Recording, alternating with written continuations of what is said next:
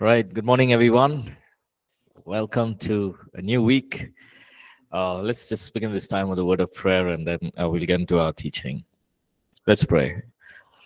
Father, we thank you so much for yet another week you have given us, Lord. And even as we come together to learn from your word, God, we pray that you will speak and minister to our hearts. Lord, that we open our hearts to you, God, that we receive everything that you want to speak to us, Lord. And Lord, we just surrender this day, everything that we are learning, oh God, may it be fruitful in each of our lives, God. And we ask this in Jesus' name. Amen. Amen. Amen. All right, so we'll get into chapter 3. And so what I just realized is I think we'll need to pick up a little bit of pace because we have quite a lot to cover. So we'll get into chapter 3 and we'll talk about right workplace attitudes. Right. So last week we looked at career, right? How the Lord can lead us into different careers. There are transitions that he takes us into. Now, when you and I are in a workplace, right, whatever it is, it could be something that you've just joined, something you're interested in, not interested in. Our attitude, right, workplace attitudes is what will carry us through, right? I'm sure you heard that saying, right?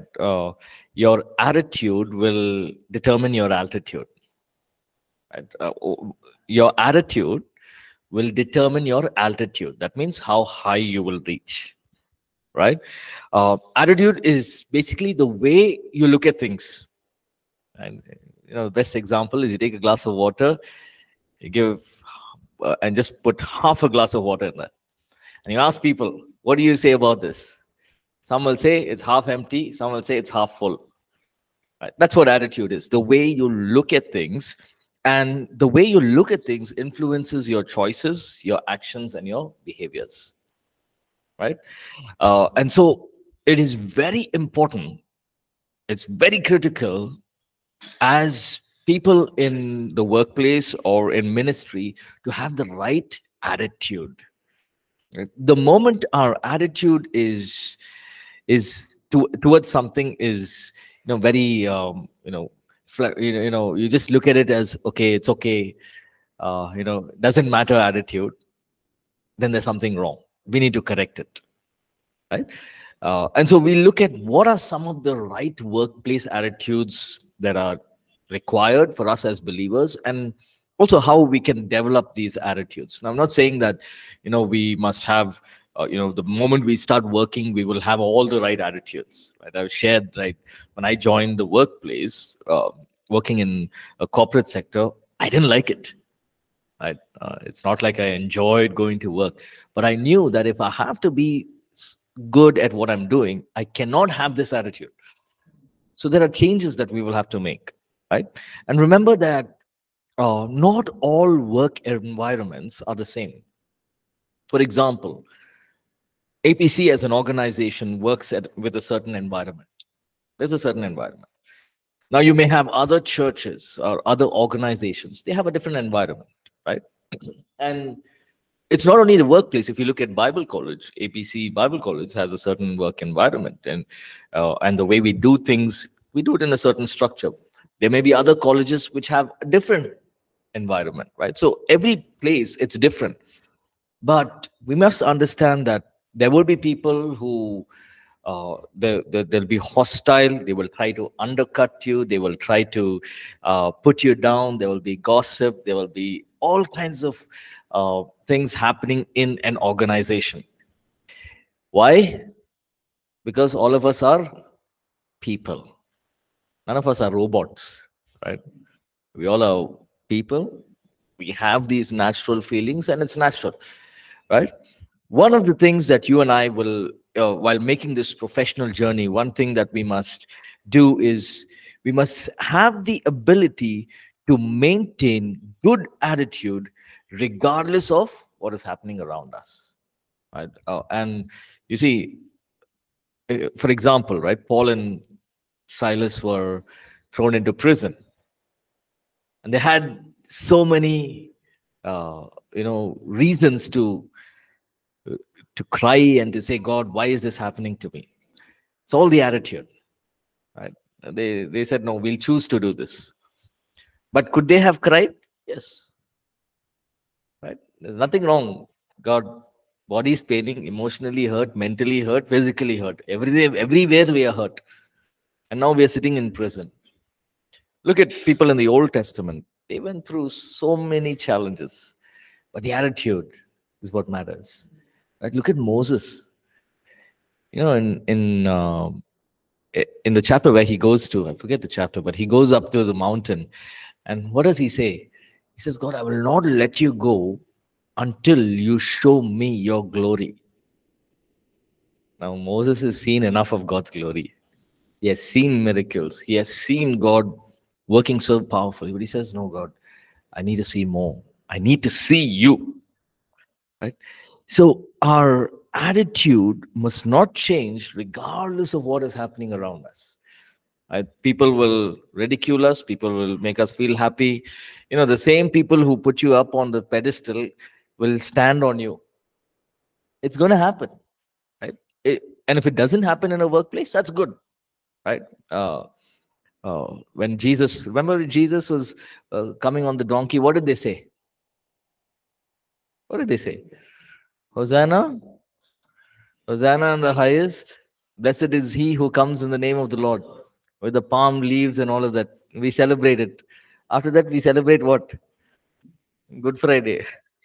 Why? Because the same people said crucify him. Same people. Same people. Right? So there will be time. People change. Right? But our attitudes, we can make sure, you know, Jesus didn't change his attitude because, hey, they said this, so now I'm changing. No. Right? So how can we understand this? Remember, number one, attitude is a choice. Right? It's a choice. It's a choice we make. Okay, I'm going to look at this situation in this way. Even though everything around me is against me, or everyone around me feels that I'm not capable enough, or I'm just standing here, God, with an empty hand. Our attitude is our choice. You can say, God, I know that you're going to do something for me. I'm going to trust in you. Or I can say, God, I didn't expect this to happen to me. Why did you let this happen to me? You see that choice is there? It's a choice that we have, right? And it is how you decide to act or react. And so attitude is contagious. Give me one example where you feel attitude is contagious. Think about this, right? Sorry? Wrong attitude? Yeah. So when I talk about attitude, it's good and bad, right? Okay, let's take good one. Let's take one good attitude and a wrong attitude that affected choices of the people around them. Let's take the wrong attitude first. Sorry? Jealousy? Yeah. Now, give me examples from the Bible. Saul, very good. But it's a wrong attitude, right? But, sorry? Balaam, yeah, wrong attitude. I'll give you another example. I'm looking for this because it's there in my mind. Remember Moses, he brought the people out of Egypt. What did the Israelites sing? Praise the Lord.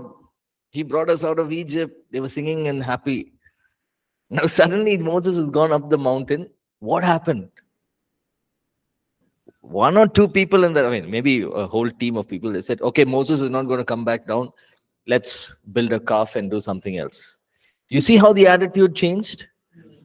The choice immediately changed.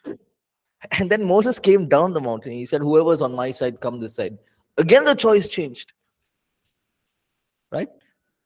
Our attitude can affect the people around us. Right? Look at Shadrach, Meshach, and Abednego. Three of them will throw you in the fire. Imagine one of them said, I don't want to die. I want to get married. I want to have children. I want to live this life. Okay, I'll bow down.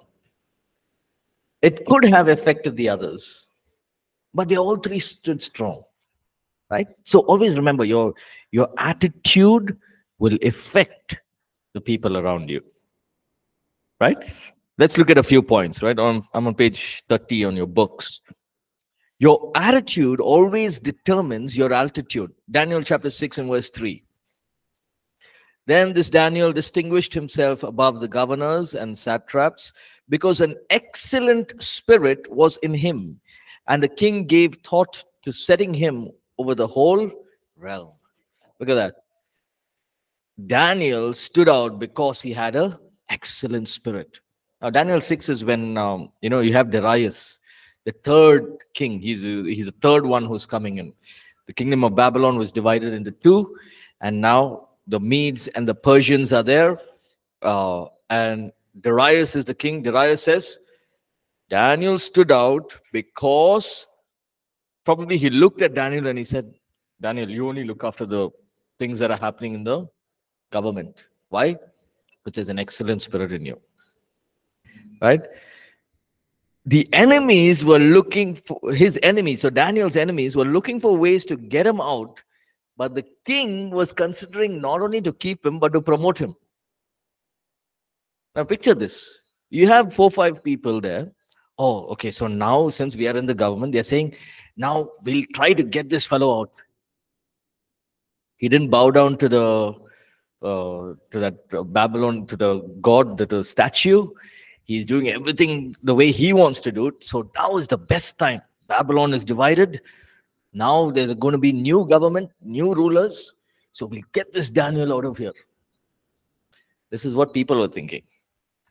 But when King Darius saw Daniel, he said to Daniel, we'll not only keep you, we'll promote you. Your attitude will determine your altitude. How you look at things. So it is your grace, your gifts, your skills that you bring to an organization that will affect your attitude, right? That sets you apart. Why must I choose Daniel, or why must I choose these other people, maybe Shadrach, Meshach, and Abednego, over the others? Why must I do it? There should be a reason. Yes or no? Right? As a leader in an organization, I must have a reason for me to choose somebody. Right? For example, one of the areas of ministry that we do is the life group ministry. Right? So we appoint life group leaders. Why is it that we choose these leaders? There's something. There's something in their life. We can see it outside. There's a grace, there's a gift, there's a calling. Yes? Right? And so our attitude towards that, towards our grace, our gifts, our calling, will determine our attitude. The more you look at things in a small way, the more, our attitude will be in a smaller way. The more you look at things which are important in a higher way, God will begin to raise us. Right? I remember when I was in Bible college, I used to keep preaching. I used to keep preaching, and always we had this 10 minutes break. We do 5-minute sermon. Catch one fellow, make him sit. Okay, translate. 5-minute sermon. And they used to get so irritated with me. They used to all the students get so upset. This guy's not going to keep quiet. Do you think I care? I don't care. And so we would walk up to the hostel, right? It was like a 20 minutes walk. And they would say, oh, don't go with this guy, Paul. He's going to keep preaching one sermon all the way till there. He has no other work. I know. They don't. Do you think I care? It didn't bother me at all. Why? Because I knew one day I will stand up. I will do it. Now this I have to do. There were times they were giving out pamphlets in the streets. They would give us those pamphlets, and they would say, go do outreach. So some of the guys would go and they would sleep in the hostel. And so many times me and maybe 2 or 3 of us would go, and we would just give out, it'll be hot and empty pockets. We'll be giving out tracts. But I knew that my attitude towards this is important. Is it a big thing? No. Will people stand and clap? Oh, Paul has gone for evangelism. Very great job. Nobody is there to clap. But when we look at these small things, and your attitude towards that is right, it's a good attitude, God begins to lift you up. He gives you a higher altitude. Understand? Right? So look at the small things and do it well. People will want you in your team. That's a good feeling, no? I want you in, you come, you be in my team. It's such a good feeling. And then you become a leader, and then you say, hey, you come, you be in my team. That's a good feeling. Why? It does not come out just like that. It's because of your attitude, how you looked at things. Right? Second one, do all for the glory of God. 1 Corinthians 10:31. Therefore, whether you eat or drink or whatever you do, do all to the glory of God. So, motivation is important. How many of you are not motivated? I can say none. Why? If you're not motivated, you wouldn't have been there on this call, or you wouldn't have been here sitting here.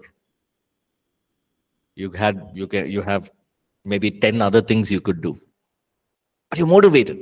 There's a reason you're here. There is this reason, those who are online, you logged in and you're listening. There's a reason why. There's a motivation.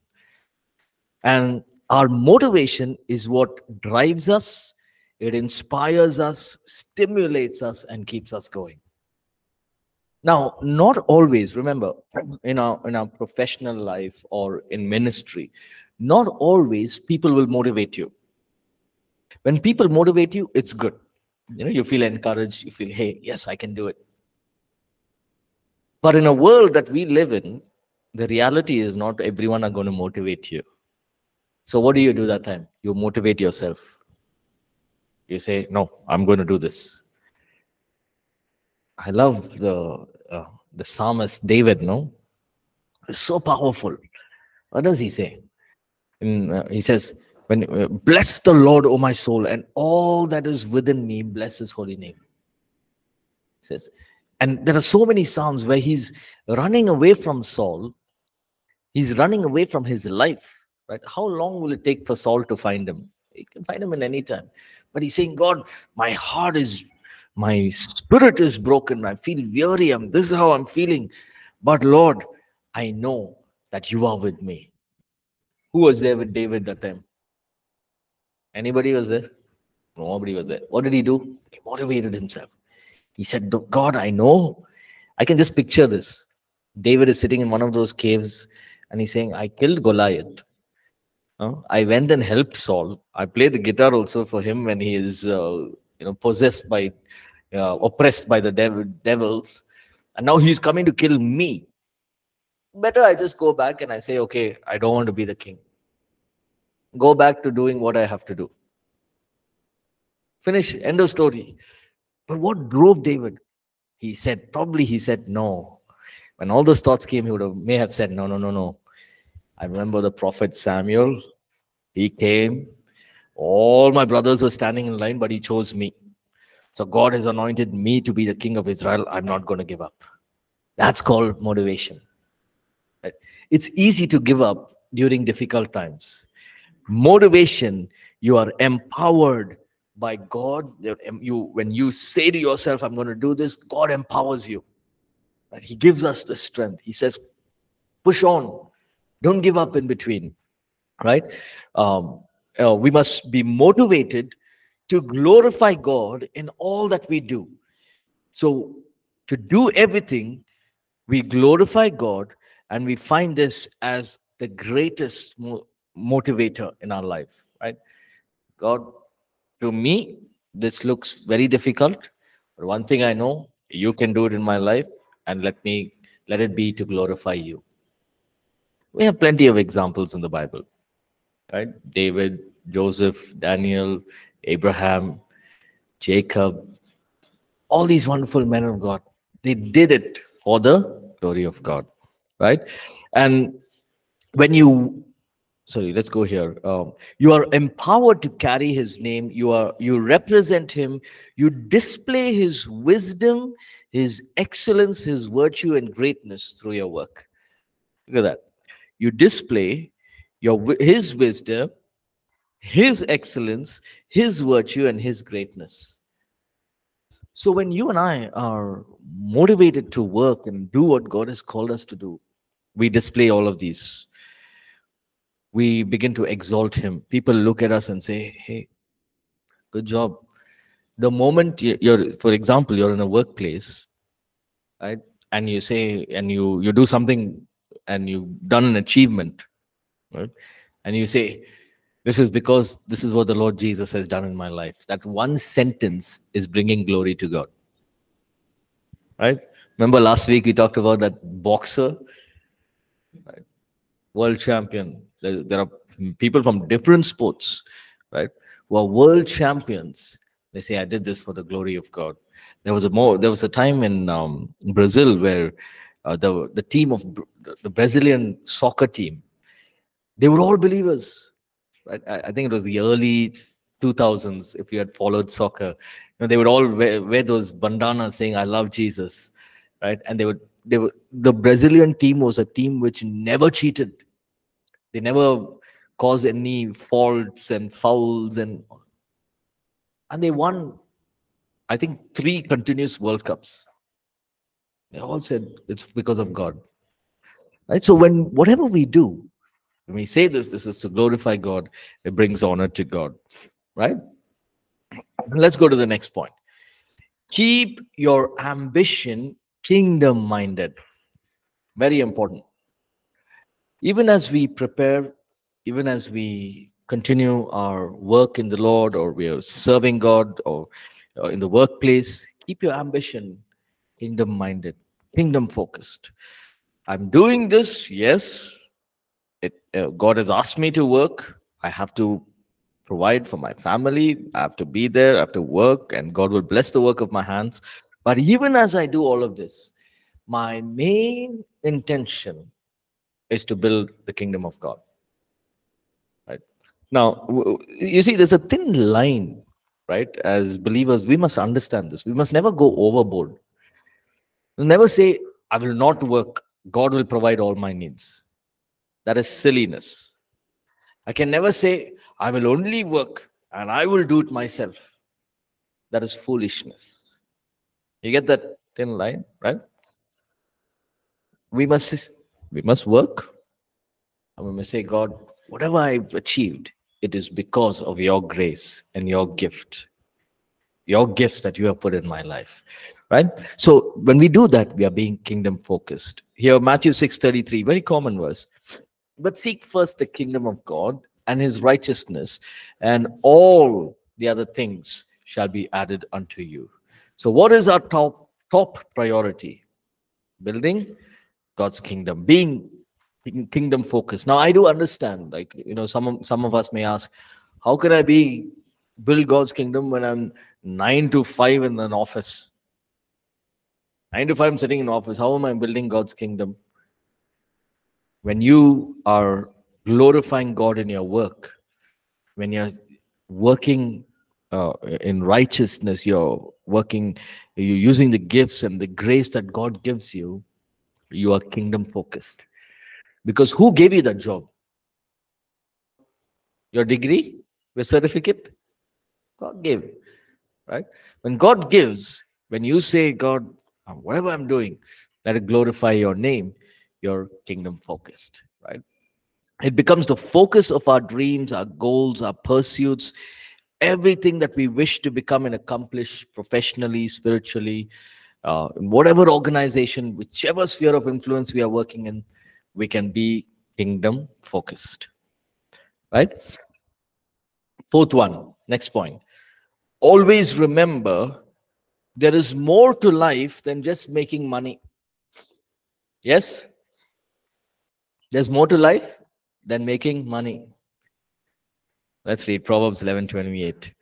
He who trusts in his riches will fall, but the righteous will flourish like foliage. Making money is not wrong. Is it wrong to make money? Without money, we can't do anything. Yes or no? There will be no APC Bible College if there's no money, right? We are not saying, oh, we are, God is going to, no. Money is important, but we must remember that everything in life is not about money. right? Sometimes we see people, they want to grow up in the corporate ladder. Okay, now I'm a team leader. Then I want to become an assistant manager. Then I want to become a manager. Then I want to become a area manager. Then I want to become a senior manager. Then what? General manager and assistant to CEO, and become the CEO, which is good. But when I only focus on that, so for example, this young man, he's maybe in his early 30s, he's now a manager, and he says, before I become 40, I should become a CEO. So he's got 10 years. But in those 10 years, he's only focused on money. When I get to that position, that is the money that I will use to buy this, buy that, buy that. Now, nothing wrong. But even when you focus, we need to understand that there are other things in life. Imagine this person is a Christian or a believer, and he's saying, no, Sunday I can't come to church. Why? Because it's a full day. I can work, I can do something, right? I can prepare some reports and do that additional work. Because one day I have to become a CEO. Now, is that right or wrong? Right or wrong? Wrong? Right? Now he's missing church, he's missing fellowship with God, and he's saying, because the whole day will go in church, so I don't want to go. I can use that for something else. That's when your priorities are changed. There's more to life, right? There are meaningful relationships. There are serving people, solving problems, fulfilling your divine purpose. When we look at, what is happening around, there are plenty of stories where people who are making so much money, but they're still empty in life. Money is not going to satisfy everything. With money, you cannot buy a relationship. Can we? We can't. We can do a lot of things, right? Uh, they have that saying, money can't buy happiness, right? But now there are, these youth, and somebody sent me this message, money can buy happiness. And this guy is sitting in one, luxury car, and he's saying money can buy happiness. How long will he sit in that car? Once he goes to the traffic, there's no happiness. All the happiness is gone. Right? So remember that, fulfilling God's purpose, glorifying God, there's something more to life than just making money. Now, the flip side is, I don't want money. God is the creator of money. He will put money in my account. He will not put money into anybody's account. Right? You have to work, and you get paid, and you go up the ladder. Very simple.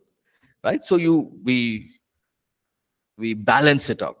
Remember, God is your master, money is your slave. You serve God, money will follow. Right? And that's true. The moment you're saying, okay, God, these are the things I want to do, and I want to do it to glorify you, God will make a way for you. God will send people. God will bring people to give into your ministry or your organization, whatever you're doing. Right? We don't have to stand with a bowl. Can you please fund us? No need. Right? Yes, there are times when, when you look at towns and villages, we want funding, and all of that is okay. But I'm saying what I'm trying to say is, money is not the center of everything. You wake up in the morning, how much is in my account? So I have to make it another 3 digits extra. Then there's something wrong. We've got to change it. When you wake up in the morning, the first thing must be, God, I thank you that I can breathe. Thank you for this life. That's the first thing that should come up. That means we've got our perspectives right. And out of that comes everything else, right? So just reiterating, making money is not wrong, but the perspective is important, right? If making money becomes a sole motivator, then we end up violating rules. We use, crooked means, we hurt people, there's bribery, extortion, all kinds of things can happen because making money is in the center of our mind and our heart. When God is the center, we'll think, okay, God, this is right. So this is something that I will not even step into. Right? Using crooked means, violating rules, that's not something that you would allow me to do as your child, so I will stay away from it. Right? Fifth one, very important. Always walk in the fear of the Lord. Proverbs 15:16. Better is a little with the fear of the Lord than great treasure with trouble. Now, to walk in the fear of the Lord is to walk in reverence and to walk in honor. Right? It doesn't mean that whenever we are praying, we are fearful, oh, your God is going to come now. No, that's not what it means. The fear of the Lord is basically reverence and honor. So I can be, for example, I can be in my room, locked in the room with my laptop. Everyone know me as a person who's a holy person. But if but for example, this person is locked in the room with the laptop, but there's nobody who can question him. Now, there's a choice what I can watch, what I don't have to watch. Now here comes the fear of the Lord. What does the fear of the Lord does? No. As a believer, this is something that I must not do. Why? Because God is watching me. That is called fear of the Lord. And it doesn't need to be such a, it could be small things. I remember when I was in BC Bible College as a student, my responsibility was to make tea for all the students. So tea time is 7 a.m. Right? So I would wake up very early in the morning, finish prayer, finish everything. By 6:30, I'll freshen up. I'll be ready. I get into the kitchen and start making tea. So we would put, maybe 3 liters of milk, and we would have tea, and then we would carry it for the first break, right? First break, and so we would make that tea. I would make that tea. Many times I say, "Hey, go make your own tea." Felt like that.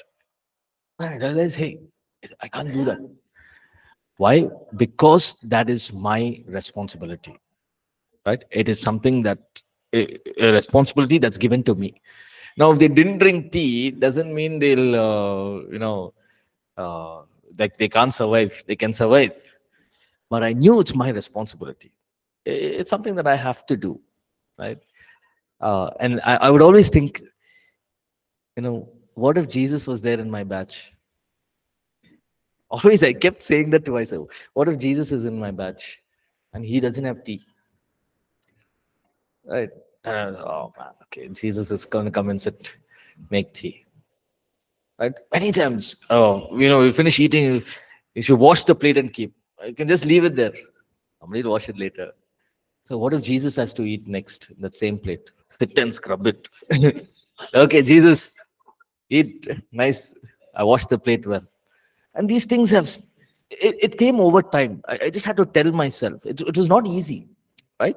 But this fear of the Lord, okay, God, afternoon session, during our time, afternoon sessions, we had word studies. And so it was 1 to 2 lunch break, 2 to 3, 3 to 3:15 break, 3:15 to 4:15 session 4, 4:15 to 4:30 break, 4:30 to 5:30 worship and prayer. Right, so that was our day, worship and prayer. Now, rush to the hostel, just freshen up. You have about an hour study time. Right, so it was it was not easy as it is now, I would say. Right, but there were many times I felt I don't have to follow this rule. Right, I just want to go from here and go back home and just come to college and attend college, go back home. But I felt that if I don't do this now, it's not going to help me. The fear of the Lord should be there. Okay, I'm doing it. Let me do it. Right, and in the workplace, there'll be numerous pressures, temptations, distractions. Remember, who's watching? Train yourself in small things. Right? In small things, you train yourself. And as you do that, you ask yourself, does what I'm doing, does it honor God? What I'm doing does it show reverence to my God? Is it right in the eyes of God? I remember this one time I wanted to go meet my friends. They were all having a get together. So I went up to the principal during that time at the Bible college. I said, I'm not feeling okay. I want to go home. He said, yeah, go. And I went and met my friends. But that thorn in the in my mind, oh man, what did I do? All of them are talking. And then I was thinking, I was not talking. And my friends, hey, what, you've come after so long. Why are you not talking? I said, talk. Then suddenly I just felt this, like this heaviness in my heart. And I said, I got to go. I was there for probably 10 minutes. I rode for half an hour to meet them. I was there for 10 minutes. I said, I got to go. I came back to Bible college. The principal asked, the sir asked me, what happened? I said, I lied to you. I'm okay. I just went to meet my friend. I wanted to meet my friend, but there was something in me and I could not. So I'm sorry that I did this wrong. Right? Now, it was not easy for me to do that. I was scared. What, he throws me out of college. Right? But I had to do it. I had to do it. I had to make things right. And so there will be situations in workplaces, right? We can change things in our files. We can change things in our Excel sheets. We can do all of that. Is it right in the eyes of God? That's the number one question we ask ourselves, right? So walk in the fear of God. Uh, let's go to the next one. The fruit of the Spirit are winning attitudes. Walk in them. What's the fruit of the Spirit? Galatians 5:22 and 23. Yes. Go ahead, read it. You have a mic with you? Yeah. Galatians chapter 5, verse 22 to 23. But the Spirit produces love, joy, peace, patience, kindness, goodness, faithfulness, humility, and self-control. There is no law against such things as this. Yeah. The fruit of the Spirit are winning attitudes. Meaning what? When we walk in the fruit, you will only win. You will only be fruitful, right? You see that the presence and work of the Holy Spirit brings about transformation of who we are, our character, our attitudes, and our entire personhood. Everything changes in us, right? When the way we look at people, when we look at people, we say, okay, there's unforgiveness. Suddenly, there's love. Right? There'll be people who will be very rude to you in the workplace. I remember this boss that I had in the workplace. He would come and say, he had this habit of throwing things, right? And for me, throwing things I would get really upset. Right? So he would come and say, okay, guys, what are you guys doing? Right? This is almost, we have finished and we've not even, met our targets, and he would throw the papers there. So just look at our work from morning to afternoon. Take a look at it. And many times I said, you take a look at it. I don't want to pick it up from down. You want to give it to me? You give it to me in my hand. I've said that. And I've sat, because that time I was a young guy. You throw me out, I get another job. No problem. I don't have commitments, and you can't treat me like this. Now, at one point I was like, I would say something, I was like, oh man, God, see, now you're not around the Praise the Lord gang. All are like this, right? So now I say, God, what to do? You're feeling hurt inside. I should have just kept quiet. Let him shout how much he was. So there was one time the Holy Spirit told me, you go and apologize. I said, no, he should apologize. I've done everything correct. Why should I apologize? So I didn't apologize. 2-3 days over, and I just knew, because it was just there in me. I couldn't see him. I couldn't talk to him. Because these guys, they'll shout and they'll forget. Next day, they'll be back to normal. But for me, it wasn't like that. How can he shout at me? My own parents didn't shout at me. So I went to him and I said, listen, 3 days back, you said this. No. What I said, Paul, you threw the papers at me, and then remember, I talked back to you. I shouldn't have said that. Sorry. But there was this whole weight just left. And I was thankful that I was able to go and apologize. Right? Now, without the fruit of the Spirit, we cannot do it. But it says here, the Spirit produces love. And because of that, it just Though in the workplace, God just began to lift me up, really lift me up. There were people who were there for 10 years, 12 years, there for 2 years, and I was getting promoted just like that for no reason. Right? Of course, a lot of hard work, a lot of things that I learned and unlearned as well. But they are winning attitudes, right? The gift of the Spirit, right?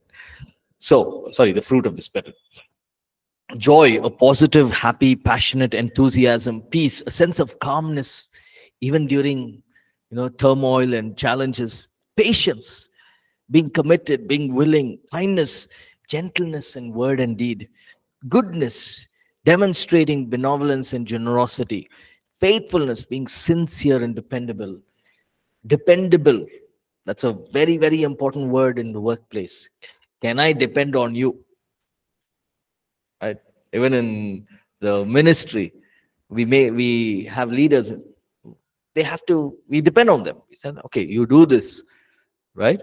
Um, Humility, being meek, not forcing your way, and then self-control. So this is something that we can pray and say, God, wherever I am, help me to walk in the fruit of the Spirit.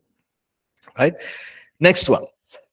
Do your work obediently, sincerely, willingly, and cheerfully. Let's read Ephesians 6, 5 through 8. Anyone would like to read? Ephesians chapter 6, 5 through 8. Slaves, obey your human masters with fear and trembling, and do it with a sincere heart as though you were serving Christ. Do this not only when they are watching you, because you want to gain their approval, but with all your heart, do what God wants as slave of Christ. Do your works as slave cheerfully, as too you serve the Lord and not merely human beings. Remember that the Lord will reward each of us, whether slaves or free, for the good work we do. Yeah. So when you look at the Bible times, you have masters and slaves, right? Now, what do we have? We have employees and managers. Now, we shouldn't think like, okay, he's a master and he's a slave, like what we talk about slave. No, it's just employer, employee, right? And so right now we have employers and employees, and here it says that there are key instructions given to a person who works for or under someone else. Here are certain aspects we must do. We must obey, be sincere, wholeheartedly, and willingly and cheerfully. Now, to obey means to follow instructions with reverence and a yielded heart. So here's the thing. Sometimes our leaders and our bosses in the corporate, wherever we are working, may tell us to do something.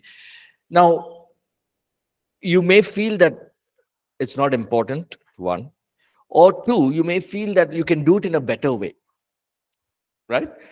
Or three, you may have three different ideas better than the idea that he is given. Now, the scriptures here say, obey your masters, or employees, obey your employers, right? Stay aligned to what they've been asked you to do. Be sincere means to do it with genuine interest, even when you're not watched. Remember, there will come a time, right, when your opinion will matter. Now, let me give you this example. You joined a company, you're working.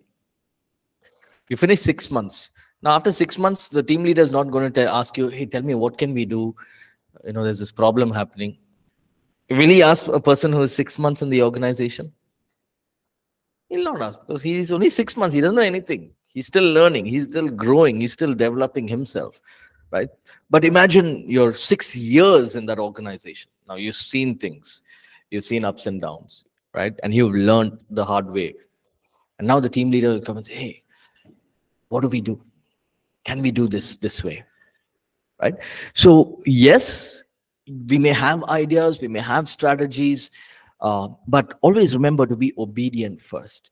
There'll come a time when God will give you opportunities to make decisions, to speak, and to to speak into situations and to in people's lives, right? Do things willingly with all your heart.